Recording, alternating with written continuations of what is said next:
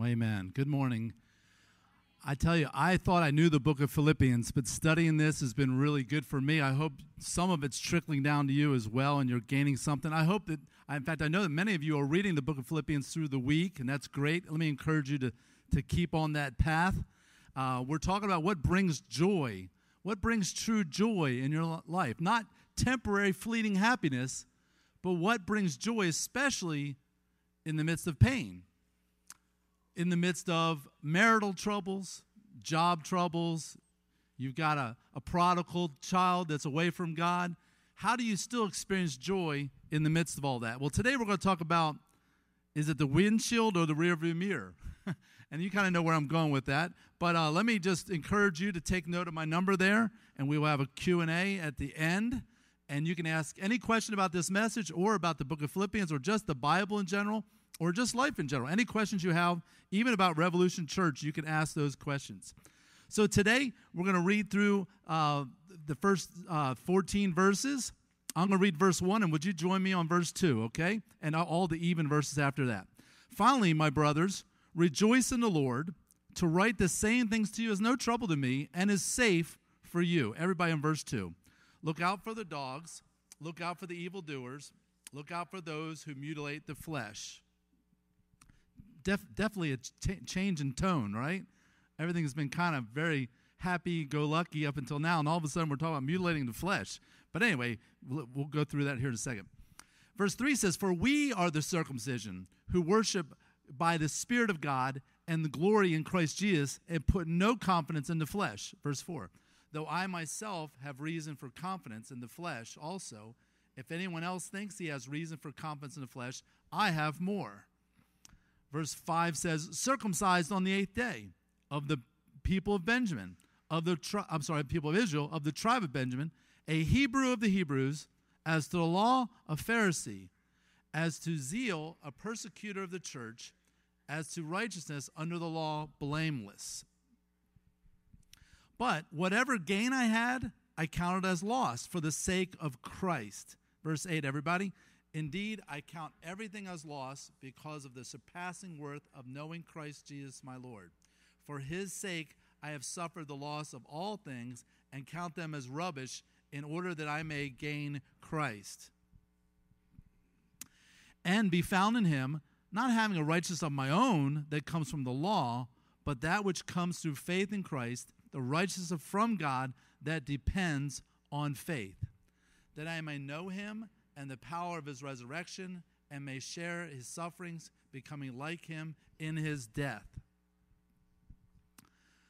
that by any means possible I may attain to the resurrection from the dead." Verse 12, "Not that I have already obtained this or am already perfect, but I press on to make it my own, because Christ Jesus has made me his own.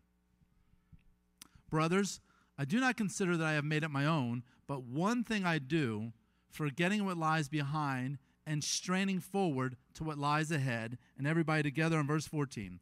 "I press on towards the goal for the prize of the upward call of God in Christ Jesus." Powerful passage of Scripture. My original goal was to go through all of chapter 3, and by Wednesday I realized this ain't happening. I'm not making it through the whole chapter, decided to cut it off. And so we'll get through half of chapter 3, and we'll finish it next week. And we'll do windshield or rearview mirror next week as well. But one of the things that's been really good to see is to look at the chiastic structure, and we've learned that together, and that's been really cool. Several of you have texted me about that, like you've read other passages. Someone the other day said they were reading through Micah, and they looked up the chiastic structure there, and like, wow, it's like everywhere. And so there's basically two in this passage right here. The first one, verses 4 through 6, Paul talks about his righteousness through the flesh. He does it in a smack talk way, saying, "Oh, yeah, you think you're righteous? I'm more righteous than you are," if you want to go that route, okay? But he's not promoting it as, and this is what you should be. He's saying this is how lost he was, even though he was a very righteous person. And the passage in verse 9 ends with the righteousness that comes from God by faith. So there's the fleshly righteousness, and then there's righteousness from God. Verse 7 and 8, 9 parallel each other. He talks about counting things that are lost for Christ, and then talk about counting things as rubbish, that he may gain Christ. And then he reiterates that with verses 8 the first part and the latter part, counting things again as lost, and then for whom I have suffered loss of all things. And then, so basically, the core of the first half of this passage is this, and that's the way chiasm should work, is what is the core of this message? And the core of the first part of the passage is the excellence of the knowledge of Christ Jesus my Lord. If you get nothing else out of today, what you're supposed to get is knowing Jesus surpasses everything. Knowing him personally, knowing him powerfully, and knowing him painfully. The second part of the passage has its own little structure. It talks about the mind of the mature believer versus the mind of the enemies. Then it talks about how you should walk by the same rule and make note of people who walk in a godly way and follow them as well. Talk about your walk. And at the core of this is your mind. And of course, the joy begins in what you choose to pour into your mind, what you choose to believe, what you choose to think about, and really what you choose to dwell on. Have you ever noticed certain thoughts are like haunting? Like they just don't want to go away? And the only way you can make them go away is to replace them. How many of you ever had a bad song stuck in your head? Not necessarily bad as in immoral, but just stupid, you know? And I don't know how your brain works, but I wake up with some of these songs, and I'm like, where did that come from? And the only way you get a song out of your head is what? Pick another song. Pick another song. It's true with your thought processes.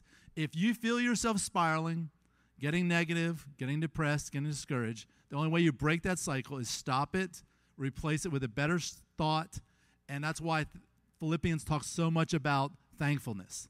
Thankfulness is not just something that's turkey-oriented. It's something that should be every day, all throughout the day. You want to stop discouragement, you start replacing it with thankfulness and think of what you're thankful for. So there was a kid sitting next to his dad in church, and the preacher was preaching on and on and on, and then the preacher said, well, finally, my brethren. And the little boy goes, what does he mean by finally? And the dad looks up and says, absolutely nothing. You ever heard those preachers they'll say finally, but then they go on? Well, here Paul, in the middle of the book, he's written 2 chapters, and then he says finally, and then he writes 2 more chapters. It's because finally in this context doesn't mean what we think it means. This is not a conclusion statement. He's saying with all that being said, now here's the transition. This is the pivot point to the second half, where we will start the second half of this book. So that's what he means by finally. He's not being hyperbolic by any means. But he says, rejoice in the Lord. Now, we rejoice about a lot of things, okay? If you, like the Rockets, you rejoice that they are doing well. If you, like the Cowboys, you rejoice that they're eventually going to fire Jason Garrett. If you like whatever, okay, you like him? Okay, so... Oh, you want him gone, right? Okay, good. I noticed the Texans sit on this side and the Cowboy fans sit on this side. So wait, what are you doing on that side? You're on the wrong side. Just kidding. Anyway, but there's a lot of different things we rejoice in, but ultimately our rejoicing is in who? Yeah, and notice it's not in what, it's in who. And you can think of some old Sonny and Cher songs, you know, about we don't have anything, but I got you, babe. Okay? Spiritually speaking is like if you have nothing, but you say, but I've got you, Jesus, that's what you're rejoicing in. It's not rejoicing in all the blessings of his hand, but rejoicing in his heart and knowing him and growing closer to him. And that's where your rejoicing needs to be in. Because if your rejoicing is in circumstances, what a roller coaster ride you're in for. If your rejoicing is in finances, you are in for a big surprise and the emptiness that will be there. So our rejoicing is in our relationship with Christ and him personally. Then he makes an interesting statement. He says, the right to say things to you is no trouble to me and is safe for you. He's not referring to another letter he's written to the Philippians. He's saying the same thing as the things he had said to them previously, and now to write these same things. So this is the first time he's writing to them, but he had said all these things in person. And he said, and it's safe for you. Remember, one of the unique things about the book Philippians is he doesn't rebuke them for anything. The Galatians, he calls them foolish and bewitched. The Corinthians, he calls them carnal and fleshly. The Laodiceans, John calls them, through Jesus, calls them lukewarm. In almost every book of the New Testament, there's a rebuke for that church. But in the Philippians, there's no rebuke, but there is a warning. And in almost every letter in the New Testament, the warning is against false teaching. Against false teaching. It was referenced in a 9 o'clock video that Ephesus was pounding doctrine, and they still didn't obey that call, and the Ephesus church died because they didn't pay attention to their doctrine. So he's saying, I'm going to warn you because it'd be safe. And there's many things that you will hear in the Christian life, in church, in your Bible reading, listening to Christian, podcasts. You will hear things, I've heard that before. That's good. There's a lot of stuff you need to hear over and over again because it's safe for you. I know there was one person, a few years ago criticized my preaching because I reviewed too much. And I'm like, but did you remember it all? I had 4 major points. Do you know what they were? Well, blah, blah, blah. And that's why I review. And also it's not about you because I have people who've walked in, and this is their first Sunday. They have no idea where in Philippians we are, so I'm going to review a little bit, So things like that happen, but it's safe for you to hear some of the things you've heard before because how many of us know we should eat better and we don't? How many of us know we should spend less and we still don't? It's still good to hear those things repeated. And then he gives 3 warnings here. Look out. He says look out 3 times. And you'd think there'd be a beware of dog sign on Paul's backyard here, but that's not what he's talking about. He says beware of the dogs. This is quite a flip here. Remember going all the way back to David and Goliath, right? Goliath stands out there. This guy's 9.5 foot tall, and he is the champion of the Philistines. I almost said the Philippines. The Philistines. And he challenges them. He says, hey, instead of our 30,000 against your 30,000, why don't we have a one-on-one, mano-a-mano, and whoever wins, winner take all, and we'll become your servants if you win. And he challenges. Of course, days pass, and nobody's challenged him, and Saul is cowering back there. Even though Saul is the tallest, the Bible says he stood head and shoulders above everybody else. Goliath stood more than head and shoulders above Saul. And so David brings food to his brothers, and he hears all this commotion going on, all this smack talk going on down in the valley, and he's like, man, who is this guy that thinks he can challenge us? How come nobody's going out there? I'll go out there. And David's like, okay, well, if you're going to go out there, put my armor on. Little boy wearing all this armor, all clunky. He's like, no, I don't think I need that. But I've killed a bear and a lion. I've killed many things, even with my bare hands. I've killed them with a stone. And so it wasn't luck that David killed Goliath. I didn't mean to repeat this whole message. It was skill. He'd been practicing it for years. But anyway, God still guided. So he goes out there and he kills Goliath. But one of the things that David's heard from Goliath is when David goes out there with no sword, no shield, no armor on, but a sling and 5 rocks in his pouch. Okay? What does Goliath say? Do you come at me like I'm a dog? Okay? I love dogs. If you know anything about me, I'm a dog person. Don't care for cats, like dogs. And dogs are great pets. But in biblical days, they were not at all. Nobody had dogs for pets. Dogs were not domesticated. Dogs were very similar to raccoons. They're always around in the trash, and they carried diseases. If you got bit by a dog in biblical times, you might die. Okay? So they were scavengers. They might catch your little 2-year-old and drag them off, kind of like we think of coyotes today. That's the way all dogs were back then. And this is the word, though, that Jews called Gentiles. They called them dogs. Remember the lady who came to Jesus and asked for a healing, and she was a Gentile? And he's like, my ministry right now is to Jews. And she's like, yeah, but even the dogs eat crumbs from the master's table. She referenced herself saying, hey, can I just get some leftovers? He's like, wow. And he healed her. Okay? So it was a derogatory term that Jews had for Gentiles. And the people who are introducing false doctrine to the Philippian church and others are calling Gentiles dogs. And they're saying, if you want to become a Jew, you have to get circumcised. And Paul is saying, no, you're the dogs. And he's talking to Jewish people saying, you're dogs. You talk about a flip, okay? Anyway, he says, also look out for evildoers. It's interesting that he doesn't say these are people who are confused. These people don't have their doctrine exactly like us. He says they're evil.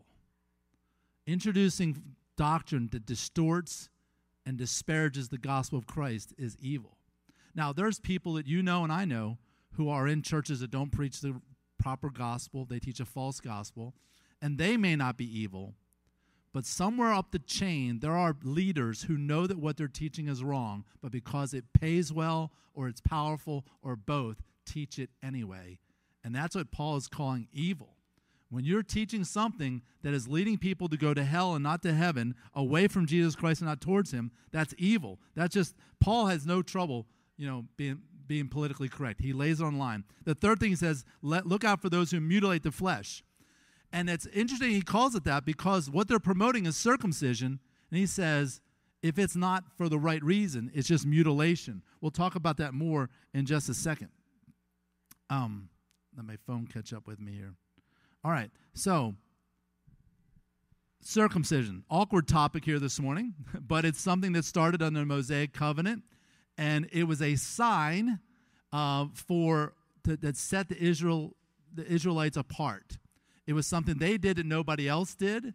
I remember when I got saved, 9 years old, so I did not grow up in church. And when I was 15, I had a girlfriend there. The church name was Susie. And on Sunday night church, our pastor's preaching through the book of Romans, and he gets to the part about circumcision. And I look at Susie, and I whisper, like, what's circumcision? And she turns about 3 shades of red and goes, go ask your dad. I knew nothing about it. It's interesting. So this was a sign.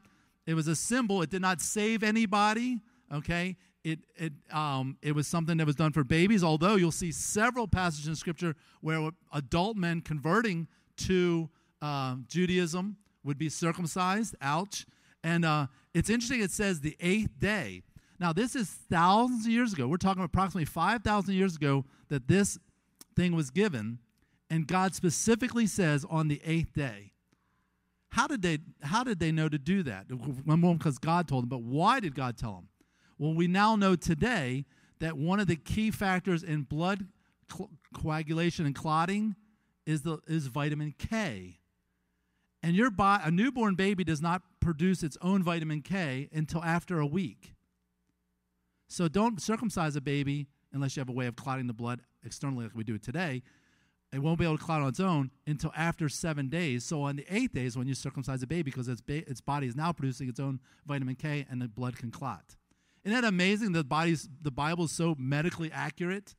I could go on with hundreds of those illustrations. Also, though, some people say, well, then if it's not required for salvation, if it's not a Jewish thing, then why do we do it today? You can do your own research on this. There's no right or wrong answer. I'm not going to say if you choose not to circumcise your baby, you're not spiritual or godly. But if you do research on it, women who are married to men who are not circumcised have a higher rate of uterine and ovarian cancer. There's also several other things from hygiene standpoint and from a health standpoint that it's recommended.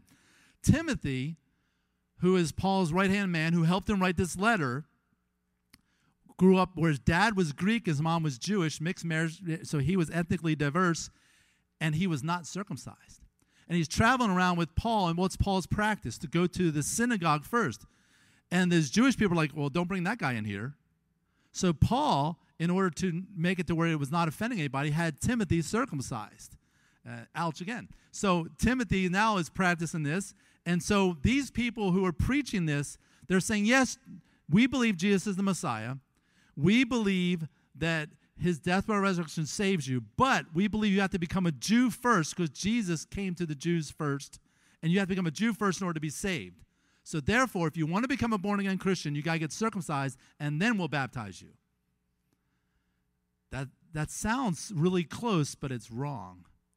And it totally, you can say, well, Gary, what would it hurt?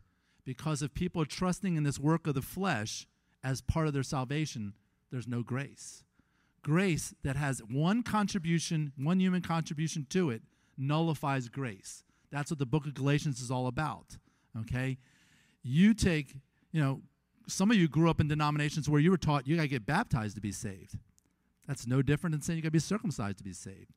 That's no different than saying you got to fill out a card or pray a prayer or whatever. I'm not saying if you prayed a prayer, you're not saved, but if you're trusting in the prayer, you're not. If you're trusting in your baptism, if you're trusting in your good works, all those things, if you have 1 ounce, 1 iota of human contribution to salvation, it's not salvation.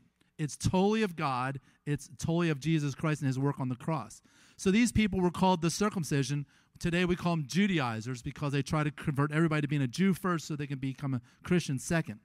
There's today's Judaizers, which I just described. These are people who add things to the cross of Christ and preach a different gospel and add some little work to it. Romans chapter 2 talks about it. It says, "For there is no one is a Jew who is merely one outwardly, nor is circumcision outward in physical. But a Jew, a true Jew, we could read into this, is one inwardly, and circumcision is a matter of the heart by the Spirit, not by the letter. His praise not from man, but from God." So basically, Paul's saying a true Jew is a matter of the heart first, not of the outward sign. In Deuteronomy chapter 30, verse 6, going back to the Levitical law here, he says, "And your God will circumcise your heart and the heart of your offspring, so that you will love the Lord. The purpose of circumcision, it was a symbol of something on the outside being removed so that the tenderness of the heart could be revealed. And that's what circumcision was all about. But the Jews took it very literally that like, no, I've had this done, so therefore I'm God's chosen people. So back to Philippians chapter 3. He says, you guys think you're the circumcision. No, we're the circumcision. And he's saying we, the Philippian church, we've got a girl who used to be demon-possessed. We've got a Roman jailer guard. We've got his family. We've got a bunch of Gentiles. Half of these guys have not been circumcised. We're the real circumcision because our hearts have been circumcised. God has removed the callous from our heart and has opened our hearts to the gospel. And who worship by the Spirit of God, not about the fleshly appearance. Jesus said in John chapter 4 to the woman at the well that God is a spirit, and those who worship him must worship him in what? Spirit and in truth. Worship is a spiritual activity. It's not about, are you dressed right? Are you wearing the right clothes? Are you singing with the right person? Are we singing the right tune? Because we know that ain't happening for a lot of us, including me. We think worship is something that's outward appearance. Am I raising my hands the right way? It's a matter of the heart. It's a matter of the spirit. Not that won't reflect itself in physical ways, but it's not the physical first. And he says, and we put no confidence in the flesh. He said, though I am myself, if you want to talk about the flesh, I'd have a lot of reason to be confident in the flesh, is what Paul is saying. And if anyone else thinks he has reason for the confidence in the flesh, you want to go there? Let's go there. You want to talk about how physically you are pleasing God and how God ought to love you because of all these things? If you want to go there, let's go there, Paul's saying. We're going to throw down here. He said, I was circumcised, okay? I'm born Jewish, okay? I was circumcised. Not only was I circumcised on the right day. I'm a Jew. I was born of the people of Israel, and I'm not only a Jew, but I'm from the very best tribe of Jews. When all the other tribes ran away in rebellion and there was civil war, Benjamin stood with Jerusalem and with the king. And you guys all rebelled. And in fact, you go back to the dispersion, a lot of Jews, when they were carried into captivity by the Babylonians and the Assyrians, they lost track of what tribe they were from. But many of the Benjaminites didn't. And so Paul could say, I not only know that I'm a Jew, I know which tribe I'm from, and I'm from the loyal tribe. The first three in blue are things that Paul had nothing to do with. He had nothing to do with his circumcision. He had nothing to do with what family he was born in or what tribe he was born in. But the next four are all about him. He says, I am a Hebrew of the Hebrews, and that's not redundant to Israel. Israel is your ethnicity. Hebrew is your culture. What was happening in this day is they're under Roman preoccupation, but the empire before Rome was which one? Which empire was before the Roman Empire? The Greek Empire. Okay, the Greeks now still ruled culture because everybody spoke Greek, but the Romans kind of merged their gods. So you got Jupiter, Zeus, whatever, a lot of parallel gods. I don't know if I got the right pair there, but anyway, it became Greco-Roman culture. Greek was the primary driver, but Rome was the one spreading the message through the Roman roads and the empire and the military. So a lot of Jews, though, became what was called Hellenists. Yes, we're Jewish by ethnicity, but this is the first century. We're going to keep up with the times. We're going to be hip and know what the Greek culture is all about, okay? So, but there was a lot of Jews who said, no, we're not giving into that Greek culture. We are going to act like Hebrews. So Jewishness is their ethnicity. Hebrew is their culture. Do you see the difference there? He said, you want to talk about Hebrew culture? I know Hebrew culture better than anybody. I not only speak, because a lot of Jews didn't even speak Hebrew. That was just for the Pharisees and the Sadducees. Not all of them spoke Hebrew. A lot of them spoke Greek because that was the language of the world. He says, I know Hebrew better than all of y'all. And when you talk about obeying the law, I obey the law better than anybody. The Pharisees. Now, the Pharisees get a bad rap, and much of it's deserved. But I've told you before, the reason the Pharisees came into existence is because the liberal Sadducees were saying, well, the Bible doesn't really mean Noah built an actual ark. And we don't really believe there's a literal resurrection. It just means that spiritually you'll go on somewhere. And the Sadducees were the liberals of the day, and the Pharisees were the reaction, like, no, the Bible is the Word of God. It means what it says. They started for good reason, but they took it to an extreme. But Paul says, I was a Pharisee of the Pharisees. Okay, I was one of the strictest people in obeying the law that you can imagine. As to zeal, you talk about being zealous for what I believed. I killed people who didn't believe what I believed. Paul, was on the road to Damascus. What was he going to do?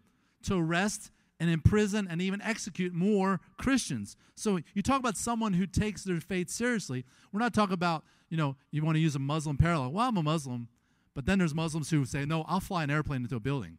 Okay, that's Paul saying that's how serious of the equivalent of a Muslim I was. I was a persecutor of the church. And when you come to righteousness, when obeying the law, blameless. That doesn't mean he was perfect. He's saying that he was a diligent keeper of the law in every respect. So if you put this in today's term, imagine someone who's not truly born again. Well, I've been born to the right family.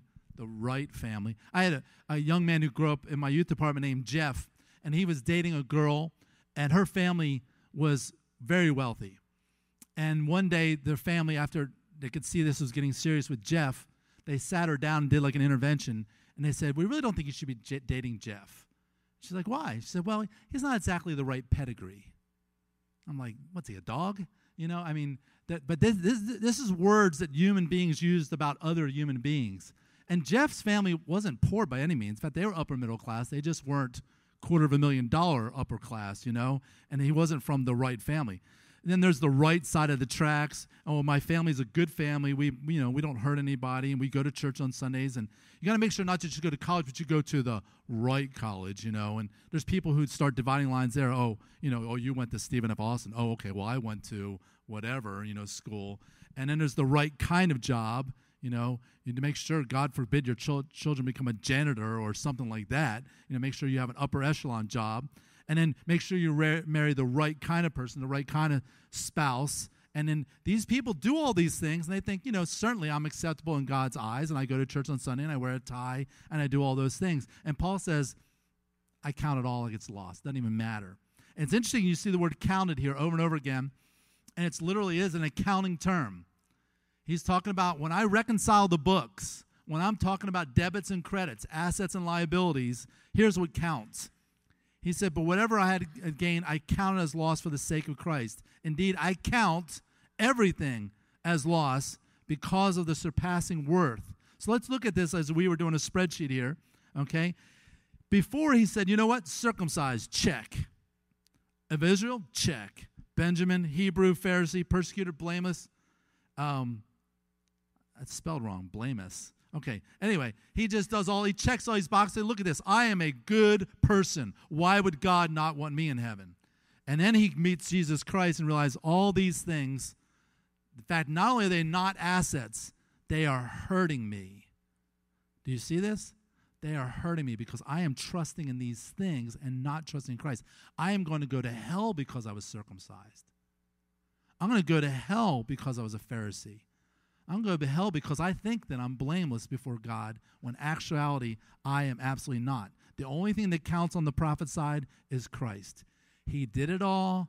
He paid it all. He is my all. I am nothing without him. All my righteousness are as what?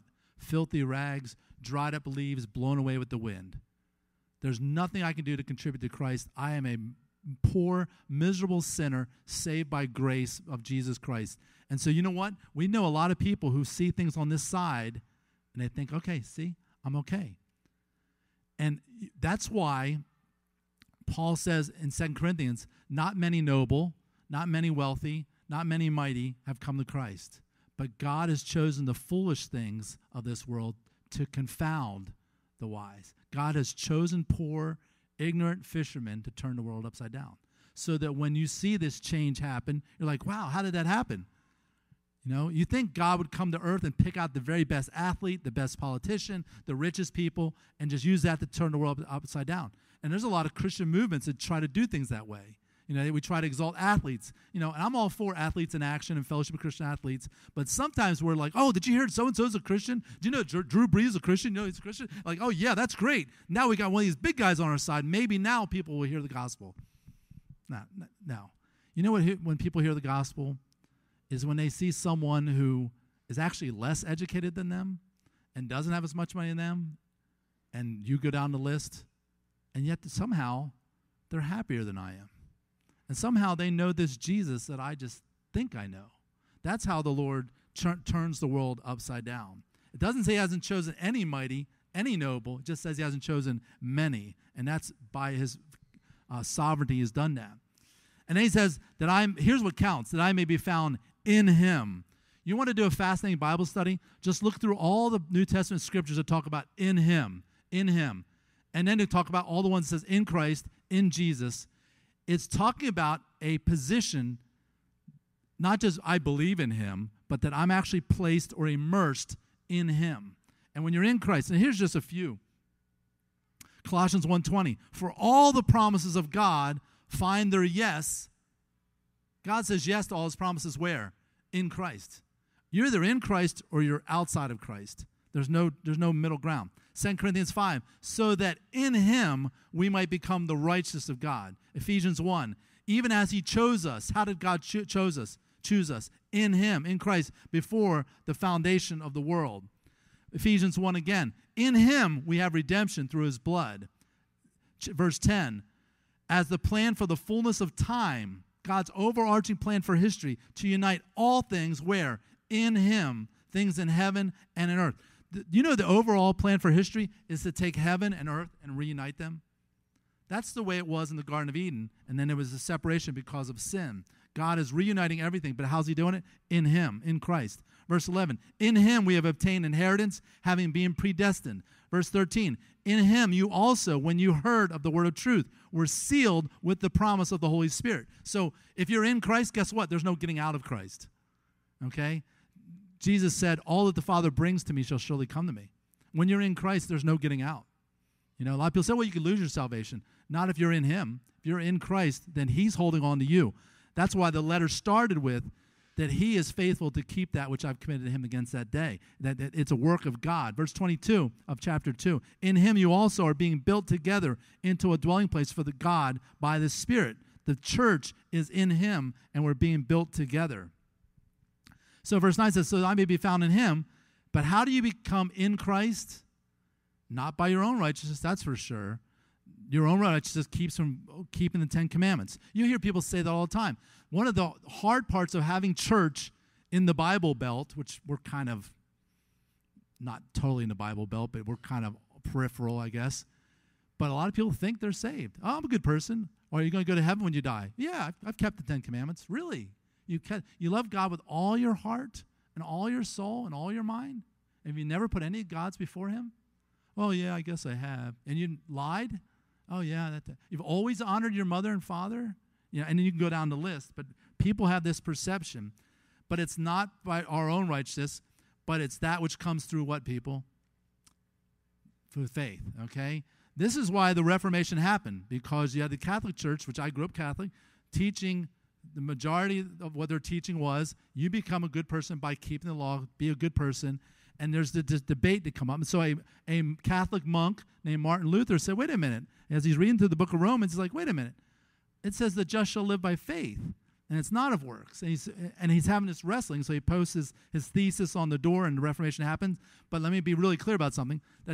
Two things. That does not mean true believers didn't exist before the Reformation, okay? My roots are Baptist, and Baptist preceded the Reformation. We're not part of it. We were prior to it. We can trace our roots all the way down to the Publicans, Waldenses, and all that stuff. But I'm not saying Baptists are only one, so don't go there either. The second thing I'm not saying, so don't hear what I'm not saying. I'm not saying Catholics can't be saved. I know many Catholics that are saved, but they are saved in spite of what their church teaches, not because of it. Because on paper, their church teaches that it is faith and works, but I believe the Bible clearly teaches it's faith and not works. But here's what a lot of people will point to. James chapter 2 says, oh, see, it's both. See, so also faith by itself, if it doesn't have works, is dead. See, right there, Gary. You have to have both. But some will say, watch this is the key. You have faith and I have works. Show me your faith, and that's the key phrase there. Show me your faith apart from your works, and I will show you my faith by my works. The key to James chapter 2 is what men see. You want to see something? Watch this. You want me to show you my faith? Watch my works. Okay? It's all about being justified in the eyes of men. Justified in the eyes of men. Make sure you get that really clear. Okay? Then he goes on to say, do you want to be shown? Okay? You foolish person, that faith apart from works is useless. Was not Abraham our father justified by works? Wow, that seems confusing. But what's the context? To be seen of men. In whose eyes was Abraham justified? By people. Okay, watch this. The Bible doesn't contradict itself, but just stay with me here. He was justified by works in the eyes of men when he offered up his son Isaac on the altar. So therefore you see, we're talking about outward appearance in the eyes of men, that faith was active along with works, and faith was completed by his works. So faith is what saves, but it is demonstrated for others to see and made real when you do good works that match. Now, let's go to Romans here. Paul says, what then shall we say that was gained by Abraham? What did we learn from him? Our forefather according to the flesh. It says, for if, notice the word if is hypothetical, if Abraham was justified by works, it's not saying he was, it's saying if he was, he has something to boast about, but watch this. In whose eyes? In the eyes of men, but not before God. In fact, Martin Luther called the book of James an epistle of straw because he thought it's worthless. It teaches you're saved by good works. This is what our Catholics have been teaching us here, our priests, and he thought it was worthless. And he didn't know how to reconcile the two because he didn't understand this principle here, that salvation is by faith. Let me instead of me talking, let's just read, okay? For what does the Scripture say? That's all that matters, right? The Scriptures. Abraham believed God, and his belief, was counted to him as righteousness. Now, to the one who works for his salvation, says, I got to be good and have faith, his wages are not counted as a gift. Salvation is not a gift, but it's something you owe it to me, God. I'm due this because look what I did, okay? Now, and to the one who does not work, says, I can't do any good works. All my righteousness is filthy rags. I simply believe in him who justifies the ungodly. His faith is counted as righteousness. Do you see that? And I'm just reading through the Scripture. Just as David, back in the Psalms, also speaks of the blessing of the one to whom God counts righteousness apart from works. Now, if you read James as saying you got to have both to be saved, then you've got to throw this verse in the trash can. Or if you're saying this is true, you've got to say James, like Martin Luther, is an epistle of straw. Or you have to read both of them in their context. Romans is saying being justified in the eyes of God, which is who's going to be your judge, it's all faith. James is saying if you want for other people to see your faith is real, you better be doing some good works. Do you see, my brethren? To be shown, and so forth and so on. All right. So he goes back to verse 10. He says, that I may know him. Who's the him in this verse? Jesus. That I may know Jesus and the power of his resurrection and may share in his sufferings, becoming like him in his death. Three ways of knowing Jesus. Knowing him personally, knowing him powerfully, and knowing him painfully. Number one, do you know him personally? Okay, there's a guy who wrote the biography of Abraham Lincoln.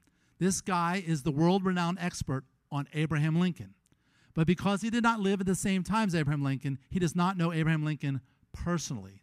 He could tell you what Abraham Lincoln's favorite color was, every detail about his wife, about how many elections he lost prior to becoming president, what his real feelings about the Civil War and slavery were. He could tell you everything about that, but he does not know Abraham Lincoln personally. Which tells you can know a lot about Jesus and not know him personally. You've heard me quote all the time, Matthew chapter 7, that on that judgment day, many will say unto me, Lord, Lord, haven't we done all these mighty miracles in your name and cast out demons? And Jesus will look at them and says, depart from me, you workers of iniquity. I never knew you. People doing good works in the name of Jesus who don't know Jesus. My question for you this morning is, yeah, I'm glad you come to Revolution Church. I'm glad you read your Bible. I'm glad you're on YouVersion. I'm glad you maybe sing in the praise team. I'm glad you help set up chairs. But all that means nothing if you personally don't know Jesus. Have you accepted him as your Lord and as your Savior? Not that you pray some quick prayer when you were a kid at Vacation Bible School, and I'm not saying that's bad, but if that's all you did and there was no faith involved, you don't know him personally. Does he speak to you? Do you feel his presence? Do you know him personally? But you know what's sad is a lot of believers get that checked off their list and they stop there, but they don't know him powerfully. The Bible says in the last days there will be a form of godliness, but denying the power thereof. People going to church, dressing nice, singing songs, but their lives on the inside are no different than their next door neighbor because they don't know the power of God. Think about this. The power that raised a dead body and brought it back to life, not just resuscitated, but glorified it to live for eternity, is the power that lives inside of you if you know Jesus. That we could just stop and dwell on that for a while. Are you living that power out every day? That's the power. If the resurrection of Jesus Christ really happened and you have your faith in that, then you have been resurrected in your spirit, and later you'll be resurrected in your body. But that power is alive and well today to bring about real change. Think of your worst habit. Why hasn't it been conquered? Where's the power of the resurrection in your life? I'm not saying you're lost. I'm just saying a lot of believers don't let this happen. And then a lot of believers don't go to the third step, knowing Jesus painfully. The scripture tells us that all who live godly in Christ Jesus shall suffer persecution. You know, that's really hard to teach in America when everybody claims to be a Christian. But has anybody given you a hard time at all about your Christianity? Maybe you're a little too crazy with that Bible thing, you know? Or, yeah, you know, he doesn't want to go with, you know, the whole office after work to the bar with us because he's one of those Jesus freaks, you know? Is any of that even coming close in your life? The Bible says we should be experiencing some pain some way. But it's not just the pain of persecution, right? I mean, Job experienced a lot of pain. Paul experienced a lot of pain. We learned last week about Epaphroditus, almost died because he was sharing the gospel and he got sick, and Paul didn't heal him. Probably couldn't heal him. We don't know all the details of that. But there's a lot of pain in the Christian life. There is. And you ever wonder why? Let me give you a really good reason why. When you're lost, you have a very nice enemy. The Bible says before we were saved, we were enemies of God. And when God is your enemy, but he loves you, he's trying to help you, he's caused it to rain on the just and the unjust, your enemy is not really harassing you. In fact, he's trying to woo you. But once you cross that line of faith and you become saved, now you have an enemy who hates your guts and wants to do everything to destroy you. And actively. And I've heard the testimony of several believers that once I got saved, it seemed like my life started falling apart. Yeah, because you have a real enemy this time. God was your enemy only because you made him your enemy.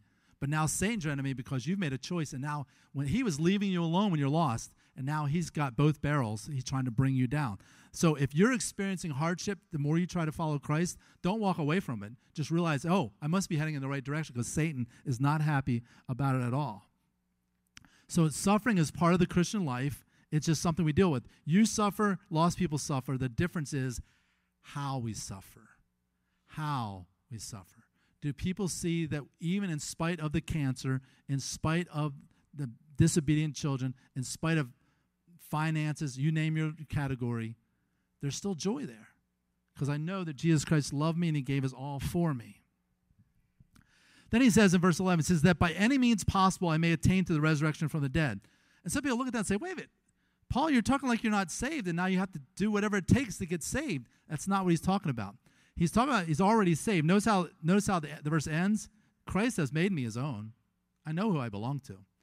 He's saying, I'm going to go through a changed body. And whether it's by the means of dying or rapture, I'll take either. And remember, Paul's in prison saying, I don't know whether I want to be released so I can help you more, or if I should just get my head cut off and go straight to heaven. Whatever means God chooses, by allowing me to live or allowing me to die, whatever means, I know I'm going to attain the resurrection. So it's not talking about salvation. He said, not that I've already attained the resurrection or think that I'm already perfect. In other words, just because I'm saved doesn't mean I quit or I plateau, okay? He's saying, but I press on to make it my own.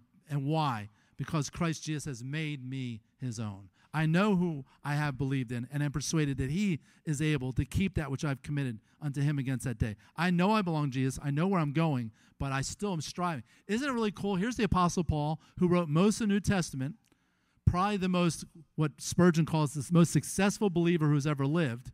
And he goes, man, I'm not there yet. I still got a ways to go.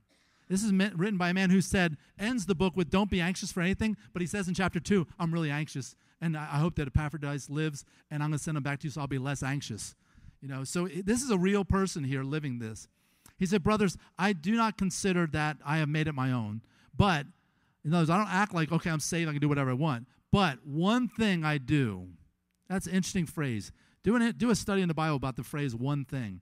Psalm 27, David prays, one thing I've asked of the Lord, that I will seek after, that I may dwell in the house of the Lord all the days of my life, to gaze upon the beauty of the Lord and to inquire in his temple. The one thing is knowing Jesus and how beautiful he is.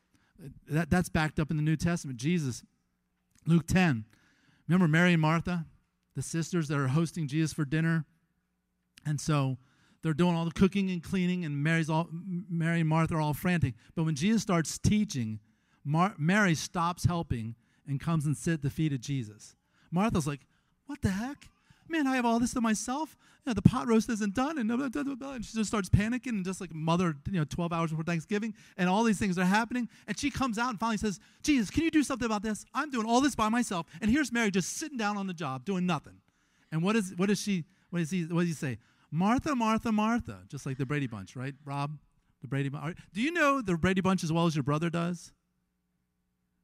Your brother is like 1960s, 70s TV expert here, okay? Just wanted to throw that out there. This is Rob's brother, by the way. Okay, came all the way from Florida to attend Revolution Church. Good job. All right. He says, Martha, Martha, you are anxious and troubled about many things, but what? One thing is necessary. Mary has chosen the good portion, which will not be taken away from her. What is the good portion? Sitting at Jesus' feet, adoring him. Psalm 27, Luke 10, Philippians chapter 3. The one thing is Jesus Christ. And I'm asking you this morning, have you accepted this free gift of salvation from the punishment of your sins? And if you have, is your one thing getting to know him better? For many people, the one thing is the American dream. Get a good degree so you get a good job, so you can marry a good wife and have a good house in a good neighborhood, so you can have enough money to give your kids a good education. And that's the American dream, and that's many people's one thing. And none of that by itself is necessarily wrong, but if that's your one thing, you're going to be in retirement going, what was it all about? And if you don't get all those things, then you'll come up empty as well. The one thing is focusing on Jesus Christ and knowing him as Lord and Savior. Let's pray. Father, thank you so much for your word. Thank you for what Paul, in prison, wrote to us so that we, a couple thousand years later, could be reading it and drawing strength from it. Lord, forgive us for being anxious about many things like Martha. Help us to realize what the one thing is. Knowing you, Jesus. Knowing you. Lord, help us to truly believe there is no greater thing than that. Lord, I just pray that we would make you our number one priority. We would seek first the kingdom of God and its King Jesus and his righteousness. And then all these little things we put in your hands, that you would add them to us in your timing. Lord, help us to pursue the one thing. In Jesus' name, amen. All right, so if you have questions, you can start texting those now. Next week, we will do part 2 of Windshield or the Rearview Mirror. So let's do question and answers right now, if there are any right now. Here we go. Do you believe we have the same power in us as the power of Jesus? If so, does that mean we have the power to heal? Is it indicative of our level of faith in the healing power? Okay, great question.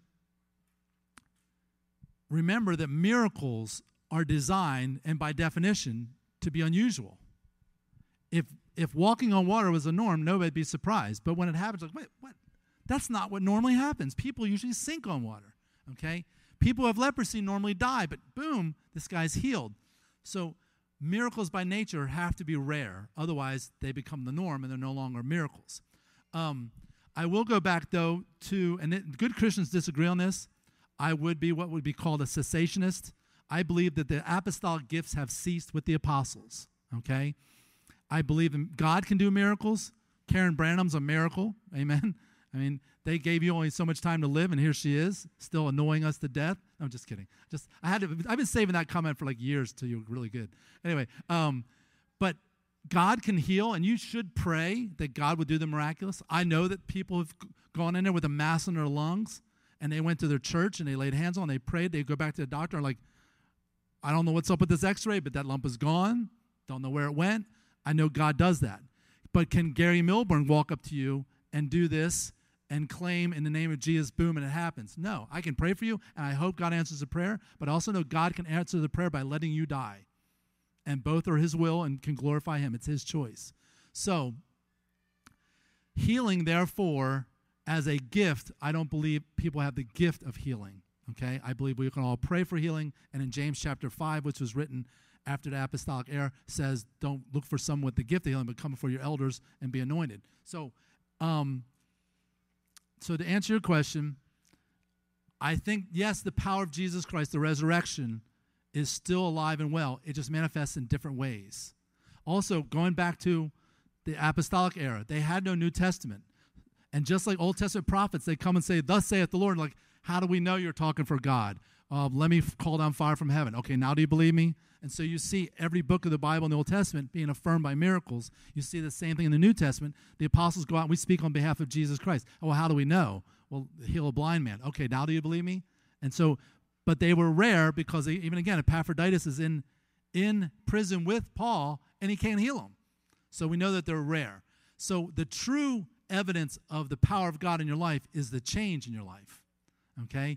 Philippians is talking about change your mind, change your heart, change your behavior through the power of the resurrection. That not only just know him personally, but know him powerfully. All right, good question. Another question. Here we go. Do you believe that we all have a God-given purpose that is unique, our designated assignment? Yes. That's not just be my opinion, but Ephesians 2:8-9. For by grace you have been saved through faith, and that, the grace, the faith to save you through grace is not of yourselves. It is the gift of God. It's not of works, lest any man should boast. And we like to quote those two verses, but the next verse says, we are his workmanship or masterpiece, created in Christ Jesus, there's that phrase again, unto good works, watch this, which God has before ordained that you should walk in them. There is a list of good works that God wants you to accomplish that before the foundations of the earth, he preordained. So yes, I believe God has a specific path for you that he wants you to do. Great question. All right, let's do another one. I grew up in a church, the person, not me, that always preached faith alone through grace, but lived faith and works emphasis on outward appearance. Now that I understand it contextually, it helps me to remember that faith and works relationship as outside, now that I understand it contextually, it helps me to remember that faith and works relationship as outside in or inside out. I guess I don't know if it's a statement or a question. If it's a question, it is definitely inside out, not outside in. And there's a lot of churches that will say, you're saved by grace alone through faith alone, but there's so much pressure on externals that it makes you feel lost. Because, well, I don't look like she does, I don't dress like they do, and my family doesn't seem to all have it together like they do. Maybe I'm not saved. The only way you question your salvation is if the fruit of the Spirit, not, so the Galatians 5 talks about the works of righteousness, but then when it talks about the Christians, it talks about the fruit of the Spirit. Notice it doesn't say the works of the Spirit, it said the fruit, and they're all internals: love, joy, peace, long-suffering, gentleness, goodness, meekness, faith. And it says, against such there's no law. Don't try to be legalistic about it. Be about the change of the heart. Okay? You could take a guy who has a porn addiction, and he can find a way to beat it. But in his heart, he's still lusting after everything that moves. What change has taken place? He's just traded one set of demons for another set of demons. Okay? It's a matter of changing your heart first and foremost. All right. And here's a follow-up here. Also, not on this particular topic, but do you believe that there is power in speaking in tongues today? What do you say about churches who say that speaking in tongues is evidence of the Holy Spirit being present in the church? Many churches say it's evidence of God's presence and personal conversation between the individual and God that only he has understanding of. If we do not speak in tongues, does this mean we lack the experience? I just would tell them what Paul told the Corinthians. Not all speak in tongues. Paul said it right there. He's talking to a church of believers and says, not all of you speak in tongues. You know, some of you have this gift, some of you have this gift, some of you have this gift. Desire the greatest gift, love. And he writes 1 Corinthians chapter 13 after this whole talk about spiritual gifts. The evidence that you're a believer is not whether you speak in tongues or not, it's whether you have love or not. And so Jesus said, by this shall all men you are my disciples, because you say, sit on my harlot, ride on my harlot. Right? No. He says, because you have love one for another. It's love that makes all the difference. So it is not an evidence of salvation. And so to answer your first question, do I believe that speaking in tongues is for today? I'll just say this. If it does happen today, it's extremely rare. And if it happens, it needs to follow Paul's 3 guidelines. Paul says one at a time. How many of you have been in churches where it's everybody's going blah, blah, blah, blah, blah, blah, blah, okay, or seen on television? Paul says, no, one at a time, shut up. Number 2, always with an interpreter. And where do we see the interpretation? Somebody's saying, you know, whatever, and then does someone stand up and says, yeah, what they just said was blah, blah, blah, blah. And number 3, that edifies the church. You know, this is a message the Lord gave me for this church. And I don't see, in the settings of where I've been, what's happening, I don't see any of those 3 happening, which means that they're not happening. And consider Corinthians was a very carnal church, and tongues was going berserk. And also keep this in mind, that Jehovah's Witnesses and Mormons can speak in tongues, and they do not know Jesus Christ. Hindus can speak in tongues. They do definitely not know Jesus Christ. There's a scientific term for it. I'm not saying it never happens by the Holy Spirit of God. Get me right here, okay? But there's a scientific term for it. It's called glossolalia. And it just means you reach such an ecstatic, subliminal state where you're so worked up emotionally that you go into what's called ecstatic utterances. And notice a lot of times tongues is preceded by music that just really gets you going, and finally just worked up to this euphoria. So I'm not going to say it's an in-house debate. There are people who love Jesus who speak in tongues. No problem with that. Okay? I just believe it's extremely rare, and when it happens, it needs to follow Paul's guidelines, or it's not glorifying God. All right, good job with the questions. Wow. We saved them all for one Sunday. All right. Well, let's stand and greet one another in the Lord, and God bless you. Have a great Sunday.